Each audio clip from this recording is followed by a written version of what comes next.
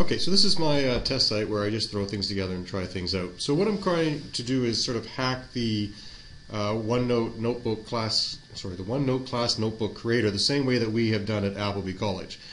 We have all of our files on SharePoint on premise, and so we have a lot more flexibility to play with things and have a lot more permissions within our OneNote binders than you do on the OneNote class notebook. So what I've tried is, for the love of God, don't do this without testing it severely on your own notebooks. Don't do it on an existing class notebook until you play with it a lot. So here's my site that I put the OneNote class notebook on, and I'm going to go up to the gear and go to site contents. And there's always a folder for the OneNote class notebook, and you'll have a lot more items than you think you would expect it to be in. This notebook has only one student, but because of all the content that the notebook actually has, it's actually quite extensive.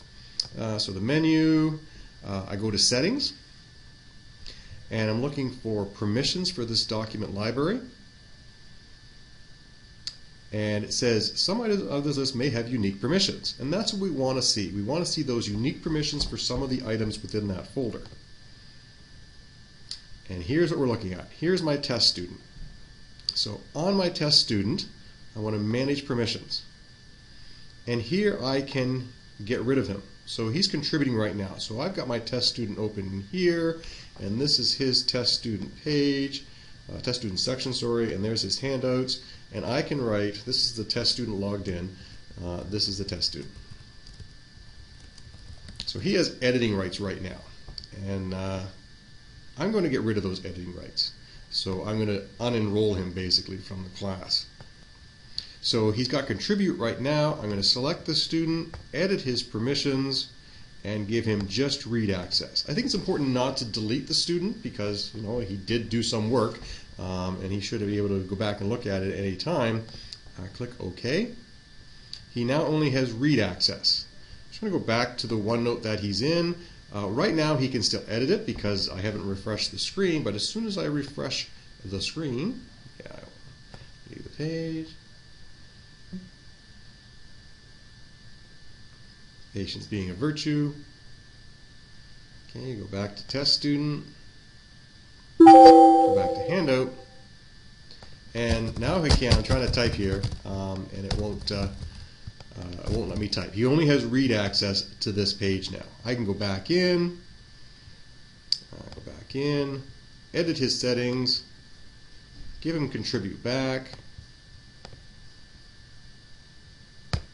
refresh the screen,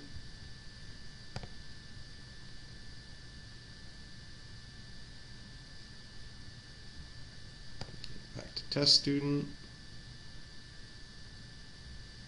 And notice now we have the flashing cursor. Quite obviously he can edit, and he can edit again.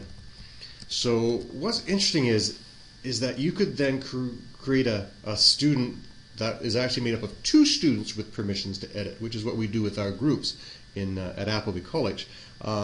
We have a private section within the content library that only the teacher can see, so they can build up lessons and then move it over to the content library.